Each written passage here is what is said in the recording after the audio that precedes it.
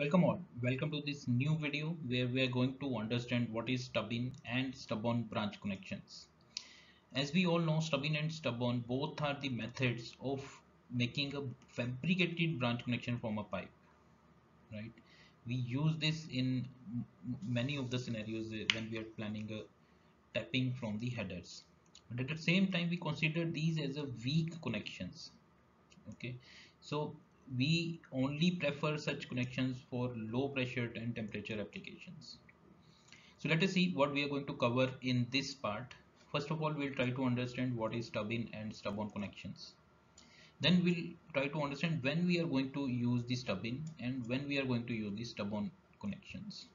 We'll look into various differences between both these branch connections. Then we'll try to understand few of the interesting facts, which connection is better and why, and we'll try to quantify the strengths of each type of joint. So let us start with this session and we'll first look into the stub-in and stub-on definitions. Now let us try to understand what is stub-in connection. Stub-in branch is fabricated by making a large hole in a header pipe. This is our header pipe and we are planning to take a branch from this header line. So first we are taking a large hole out of this header, then the outer diameter, the opening which is there in the header is always more than the branch connection which is required, because we are going to enter this branch inside this opening. Okay, in the case of stub-in fit up branch connection, the edge of the branch pipe shares the same level of inner dia of the header size. So these kind of connections are prepared.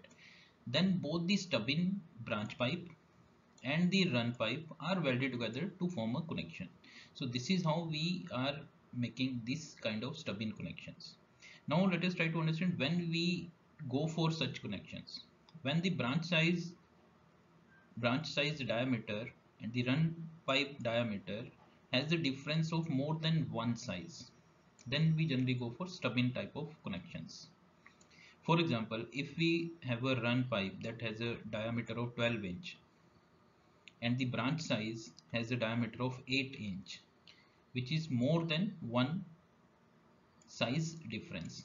Okay, this is 12 inch, this is 8 inch, so there is a difference more than one size, then we go for such kind of stub-in connections. Now let us see what are stub-on connections. In stub-on, the pipe connection is done by making a hole equal to the inside diameter of the branch. So this is our header line. We are trying to make a branch connection from this pipe. If we are going for stub-on connection, then the hole required inside the header pipe is equal to the inside diameter of the branch connection. Okay, and this branch does not go inside the hole but stays on the outer surface of the run pipe, and the stub-on pipe fit up is done. For stub-on, the stub extends only to the outside of the main pipe. Okay, it is not entering inside this pipe. This is only up to the outer surface of the header pipe. It looks like the branch is seated onto the header pipe. Okay, so this kind of arrangement is done. Now when we are going for stub-on connections, there are two scenarios. One, when the size of the branch is equal to the header size. Second, when the branch which we are trying to take out of this header is one size less than the header size. So these two scenarios, whenever there are this kind of scenarios, we go for stub-on connections. Now let us take an example. Suppose we are having a header pipe of 12 inch and we want to take a 12 inch branch out of it, then we can go for stub-on type of connections. Or if the size of this branch is 10 inch, which is not more than one size less, then we can go for stub-on kind of fabrication. So this joint will look like this. Let us try to understand what are the various differences between stub-in and stub-on branch connections. Okay, so first of all, the main and topmost difference is stub-in branch connections are applicable when the branch pipe size has difference more than one size. Okay, Okay, at the same time stub-on is when the size difference between header and branch is not less than one size difference. So this is first and topmost difference. Stub-on connections are applicable when the header to branch size are either equal or has one size difference. So this is first and topmost criteria to select stub-in or stub-on. When the size is more than one size, there is a difference of more than one size difference, then we go for stub-in. If it is equal or one size difference, then we go for stub-on.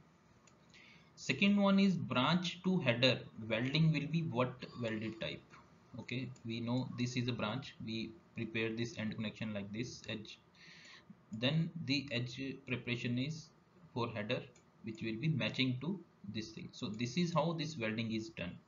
At the same time, the branch to header pipe will be of fillet weld type. Here only the fillet is there where bevel end is there for branch connection, and it will be touching on the outer surface of the header, and this weld will be filled. So we call it fillet weld type. Here we call it butt weld type. Now the stub-in connections, although we know stub-in and stub-on both are not used for high pressure applications, but if we compare these two, the stub-in can handle comparatively higher pressure as compared to stub-on connections. So this is the third difference here. Then branch edge, this is a branch edge which is matching with the inside diameter of the header. Here the branch head is matching with the outside diameter of the pipe from where we are taking the tapping. So this is again one of the difference. It is going inside the header, so it is touching the inner diameter of the header pipe. Here we are not entering inside the header pipe, we are only touching the outer edge of the pipe where we are taking a branch. Now at the same time, when we know this is going inside and there is a bevel and we are going welding here, at the same time we are doing only fillet weld here, so we can say the strength of welding is more in stub-in as compared to stub-on connections. That is why we can say the stub-in connection can take higher pressure as compared to stub-on connections. So these are the top 5 differences between stub-in and stub-on branch connections. Now let us try to understand why stub-in connections are more stronger as compared to stub-on connections. We know we are taking a tapping out of this header, okay, whether it is a smaller tapping or a larger tapping. Now we are going ahead with stub-in connection when the size difference between header and branch is more than one size difference. That means we are going for smaller tappings for stub-in connections. That means we are going to drill a hole here which is smaller as compared to stub-on connections, right? When we are making a hole inside a header pipe, we are making it weak, right? At the same time, when we are making a bigger hole, we are making the header pipe more weaker as compared to stub-in.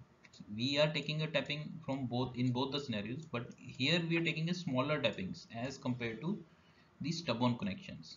That means we are making the whole arrangement more weaker in stub-on as compared to stub-in. So that makes one of the basis, this is more weaker as compared to stub-in. Okay, now the second point here is the welding which we are doing here. Here we are going for butt weld type. Here we are going for fillet weld type. Now fillet, here we are filling only up to this point, right? In this case we are filling the header, branch is going inside the header and there is a bevel end, and we are going to fill this weld as a butt weld type. So butt welds are more stronger as compared to the fillet type welds. Okay, so that means here we were making less weaker as compared to this, and we are making it more stronger by doing the butt weld type. So this is how we can say the stub-in connections are more stronger as compared to stub-on branch connections. Now let us try to quantify the fact that stub-in connections are more stronger as compared to stub-on connections. So let us try to use some trigonometric fundamentals to understand how we can compare the strength of welds in both the scenarios. Okay, for example, in case of stub-on connections, okay, this is the surface, and we are doing the welding at this point. Now let us consider this is the triangle and it is there along the length of this weld. So there will be length associated with this weld around the connection. So let us say for this triangle we have the length of weld, the size of weld is S, okay, the leg or size we can say, and this is the throat, this is the throat thickness, the weld thickness, that is T. Now length is the length of the weld along the surface. Now let us try to implement few of the trigonometric formulas here and try to calculate the area.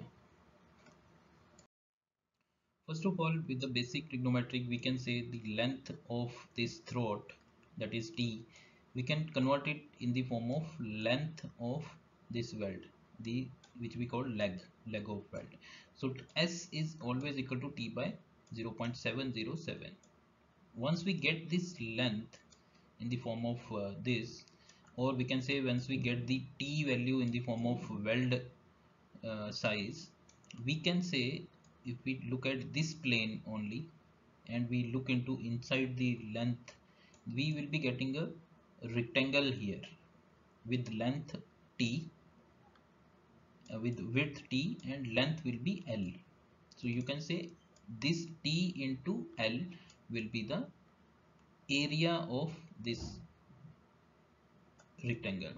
So that is what we are doing here, T in the form of S into L and into the allowable tensile strength, which will give us the value of pressure which can be beared by this joint. So this is for stub-on connection. Now the same thing if we talk about the stub-in connection here, okay, and same way as we have calculated the rectangle for this length, here the length will be this one. So T will be there. It is very simple here, no trigonometric is required. There is straightway this T is there, and the length of the weld, so T into L, okay, and once we multiply it with the liable, we'll get the value of P, right?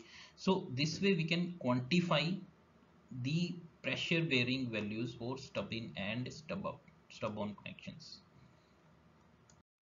So this was all about stub-in and stub-on connections, their definitions, when we use it, what are the various differences, and we looked into various interesting facts related to the connection strength, and we try to quantify the same. So don't forget to look into such fundamentals on epcland.com. There are so many free courses and premium courses which are available. There is a course which is a complete course on piping engineering where there are 200 plus lectures are there. All these lectures are recorded session. You can get the access once you enroll, and once you get the access, this access will be there for lifetime, right? So you don't have to re-enroll. You can get access anywhere, anytime, n number of times. So this is going to be very good chance to learn, refresh, and record the piping fundamentals. So I'm hoping that you are enjoying all these lectures and it is adding value to your knowledge. So stay tuned and keep learning.